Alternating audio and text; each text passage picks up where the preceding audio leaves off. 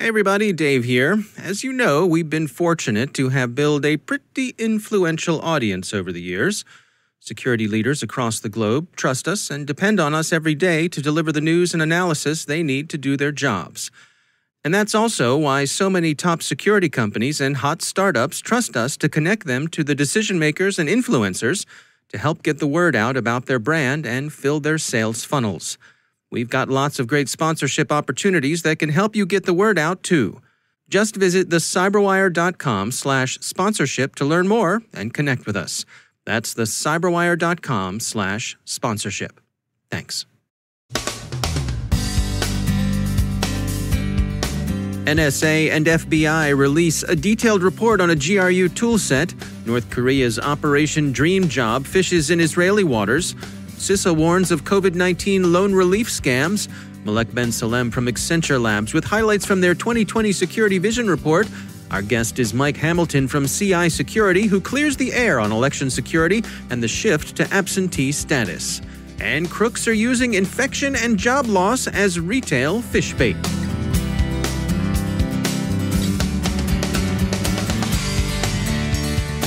And now, a word from our sponsor, Observit. With a distributed workforce becoming the new norm, many organizations are forced to learn how to manage mission-critical functions remotely, which brings a unique set of insider threat challenges to the fore. Whether it's careless users, disgruntled employees, or third-party contractors, insiders have access to sensitive data on networks that are likely less secure, introducing new risks to your business. To protect against these new threats, Proofpoint's Observit Insider Threat Management solution empowers security teams to identify user risk, protect from data exfiltration, and accelerate incident response, so you can better protect your organization from insider risk.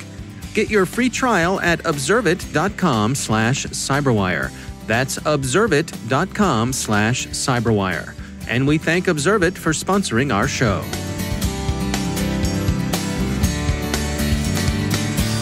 Funding for this CyberWire podcast is made possible in part by LastPass. LastPass is an award-winning security solution that helps millions of individuals in over 70,000 organizations navigate their online lives easily and securely. Businesses can maximize productivity while still maintaining effortless, strong security with LastPass. LastPass can minimize risk and give your IT team a breakthrough integrated single sign-on, password management, and multi-factor authentication solution. From the CyberWire studios at Data Tribe, I'm Dave Bittner with your CyberWire summary for Thursday, August 13th, 2020. The U.S. NSA and FBI this morning released a report on Drovarube malware, a hitherto publicly unremarked strain deployed by APT-28, which of course is Fancy Bear, Russia's GRU military intelligence service. The report describes Drovarube as a Linux malware toolset consisting of an implant coupled with a kernel module rootkit, a file transfer and port forwarding tool, and a command and control server. When deployed on a victim machine, the Drovarube implant client provides the capability for direct communications with actor-controlled C2 infrastructure, file download and upload capabilities, execution of arbitrary commands as root, and port forwarding of network traffic to other hosts on the network, all of which is, well, a lot.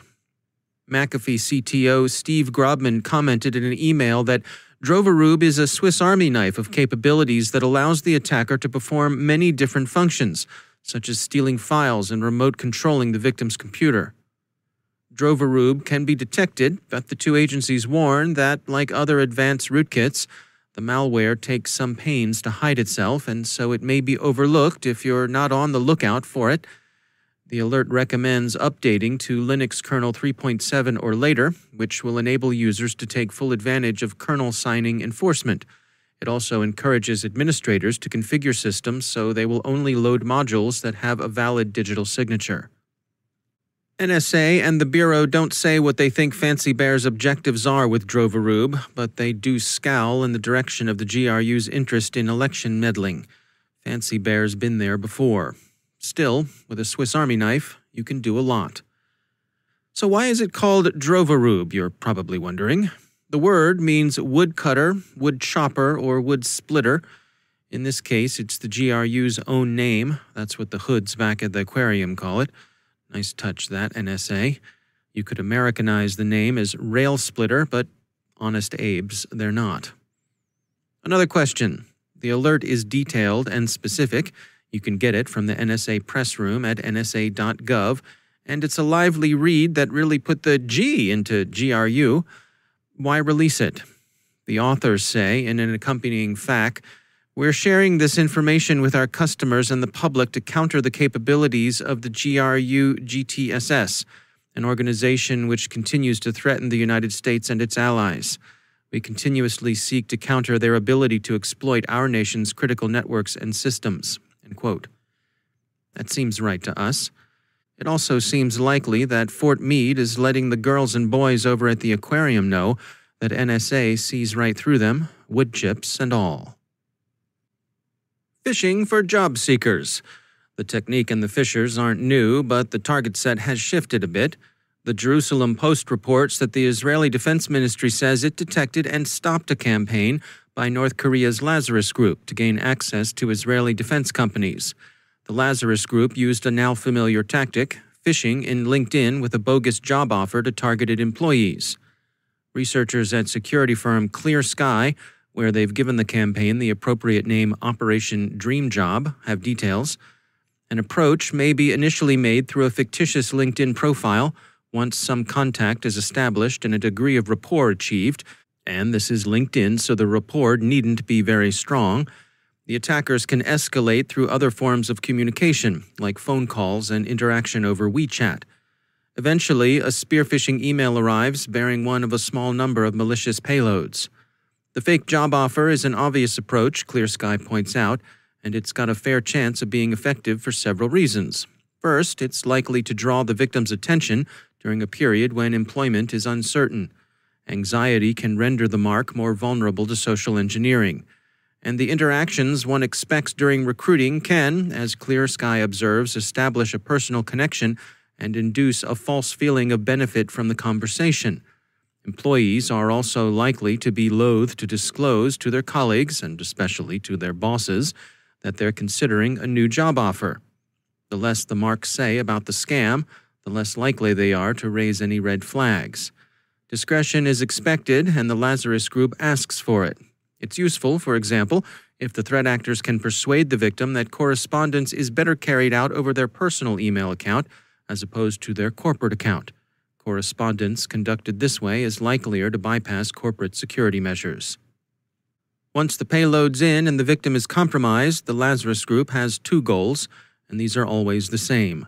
They want access to corporate networks where they can steal intellectual property, and they want access to financial accounts where they can steal, well, money. The U.S. election continues to heat up, and along with it, there's continuing concern for election security and integrity, especially as more states focus on voting by mail, thanks to safety concerns from the COVID pandemic. Mike Hamilton is founder and CISO at CI Security and former Chief Information Security Officer for the city of Seattle, Washington, where voting by mail has been an option for decades. Our own Chief Analyst and Chief Security Officer Rick Howard got on the line with Mike Hamilton. Here's their conversation. Since I've lived here in Washington State, this is the only way we've done it. And it was surprising at first, but you get your ballot well in advance of the election. In fact, so far in advance of the election, some people voted in the presidential primary, and when by the time they voted, it was already a done deal. and they had voted, and they voted early, and then found out, they voted for somebody that lost, and then didn't have a chance, to modify that. So it takes a little bit of the drama out of it, but other than that, it's a secure system. It is. We consider it to be, and there are a lot of controls in place. Starting with how the ballots are printed, and every one of them has a barcode, and that barcode is keyed to you, and it also is keyed to your signature on file. Those signatures are checked by hand and by machine, right? If the machine fails, says this doesn't look like a match, it goes to a person. They will check it, and then if they have to pull it out, they'll give you a call. Talk to me about that. That sounds fascinating. I've never heard of that before. So you assign a barcode to a registered user. To a ballot, yes. How do we make sure that no one can interfere with that? Well, the barcode is keyed to you, right? Okay. So, there was a suggestion made recently that other countries could just print phony ballots, and no, they can't. They can't do that because it has to be coded to every voter, and there has to be a signature match as well, and multiple levels of all of these controls being checked for every ballot. Washington State's been doing this for what? 10 years? Is that what you said? Or Since the 80s. Since the 80s. Yeah. So now there are states who have never tried this, right? And now it's July. Could they get up to speed quickly enough to make this work? I don't know. Honestly, Rick, if they didn't get in front of this a little before now, part of the problem is going to be printing all those ballots with barcodes, establishing a database that has, they already have copies of signatures, probably electronically, but now they've got to be all keyed to a database corresponding to the barcode, and then have ballots printed that are individual to each voter. And, there's companies that do that, but I think you needed to get into the queue pretty early. So you're anticipating that there's going to be some disagreement about the results of all of these things, regardless of if we do it by mail-in or the way we've always done it. And this might be a prolonged election season. Is that what you're... Yes, that is exactly right. I think a lot of people are thinking that too. And so is there anything we can do to head that off, do you think? Well, I think, educating people on exactly the way this works, like you're doing right now, right? I think is probably the best thing we can do. But there's just a lot of people that will reject any information that, doesn't fit their kind of preconceived notion of reality. I think you're right, Mike. We live in interesting times. What can I tell you? Well, thank you, sir. Thank you for giving your insight. And I guess we will see what happens. Yeah, we'll see what happens. Thanks for the conversation, Rick. Thank you, sir. That's the CyberWire's Rick Howard speaking with CI Security's founder and Chief Information Security Officer, Mike Hamilton. And finally, as if people didn't have enough trouble without crooks jumping up and down on them when they're down during a pandemic, there are more COVID-19 themed scams out and about. The U.S. Cybersecurity and Infrastructure Security Agency warned that an unknown malicious cyber actor is spoofing a U.S. Small Business Administration COVID-19 loan relief site in phishing emails. By these marks shall ye know them. The subject line is SBA application, review and proceed. The sender is disaster customer service at sba.gov. Don't go there. There are also phishing expeditions going after individuals, and these are baited with anxiety. So what are people worried about nowadays? A lot of them are worried about getting sick or getting fired. And the crooks, of course, take notice of popular fears. USA Today reports that people are getting spam telling them, hey, you've been infected with COVID-19, and hey, you've also just been fired. If you get one of these, take a deep breath and think about how likely it is that you'd be notified of either infection or firing by email. If you've still got a case of the yips, call your doctor or call your job for quick reassurance, and then pick up the phone and call the Federal Trade Commissioner's Consumer Hotline. Let's stay safe out there. We're all in this together.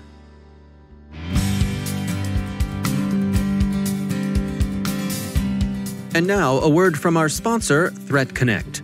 Designed by analysts but built for the entire team, Threat Connect's intelligence-driven security operations platform is the only solution available today with intelligence, automation, analytics, and workflows in a single platform. Every day, organizations worldwide use Threat Connect as the center of their security operations to detect, respond, remediate, and automate. With all of your knowledge in one place, enhanced by intelligence, enriched with analytics, driven by workflows, you'll dramatically improve the effectiveness of every member of the team. Want to learn more? Check out their newest ebook, SOAR Platforms. Everything you need to know about security, orchestration, automation, and response. The book talks about intelligence-driven orchestration, decreasing time to response and remediation with SOAR, and ends with a checklist for a complete SOAR solution. Download it at threatconnect.com/cyberwire. That's threatconnect.com/cyberwire. And we thank Threat Connect for sponsoring our show.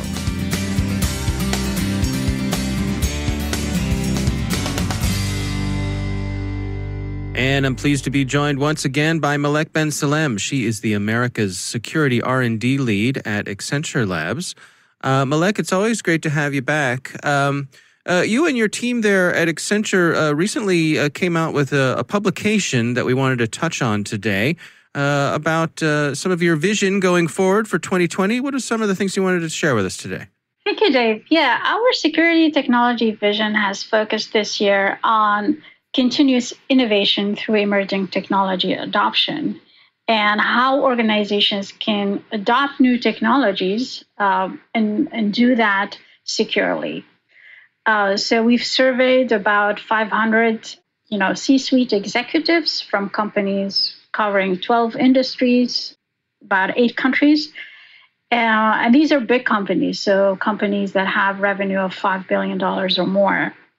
And the questions we wanted to look at is how can enterprises be at the forefront of technology adoption, driving growth, but doing so securely? And, the main findings we've had based on this survey were actually surprising. So we've been able to find that these emerging technologies, and the ones we focused on were AI, 5G, quantum, and extended reality, XR. It seems that these technologies pose a major paradigm shift in security challenges. We found that the respondents to our survey believe that AI, the most implemented emerging technology to date, as indicated in our study, was perceived as the most significant security risk. So 45% of our survey respondents believed that AI posed a significant security risk, but less so with the other technologies. So for 5G, it was 31% only who believed, it poses a security risk. Quantum computing, only 28%, and XR, only 21%. So this was surprising to us. So it seems that there is, some lack of understanding or some underestimation of the security risk that these emerging technologies pose to organizations. Now, there were some other interesting things you got from your results here. What else can you share with us? Yeah, so we continue basically with the theme of underestimation in our second finding. We found that C-suite executives underrate the extent and timing of what they need to do to secure these technologies. So when we asked about what do you plan on doing to secure AI or 5G, et cetera, these executives had several strategies in mind. So they thought about training existing employees. 77% of them thought so. They thought about collaborating or partnering with organizations that have expertise, 73%. Hiring new talent, 73%. Acquiring new business or startups, 49%. But when we asked whether they started planning to secure these technologies, only 55% said so, that they are actively planning to secure AI. Only 36% mentioned that they started planning for 5G, 32% for XR, and 29% for quantum. So while these executives are thinking about various strategies to secure these emerging technologies in the long run, it seems that they're underestimating how long it takes to do that, how long it takes to secure these technologies. We know that just, bringing people on board and teaching them these technologies, these innovative technologies, itself takes time, let alone teaching security professionals how to secure these technologies. That takes even longer, right? While courses exist and Coursera or, online learning platforms, we know that it takes much more to gain basic proficiency in securing an emerging technology. So we urge, these executives to start thinking about security now as they're adopting these emerging technologies. Yeah, interesting indeed. All right. Well, Malek Ben Salem, thanks for joining us. Thank you, Dave.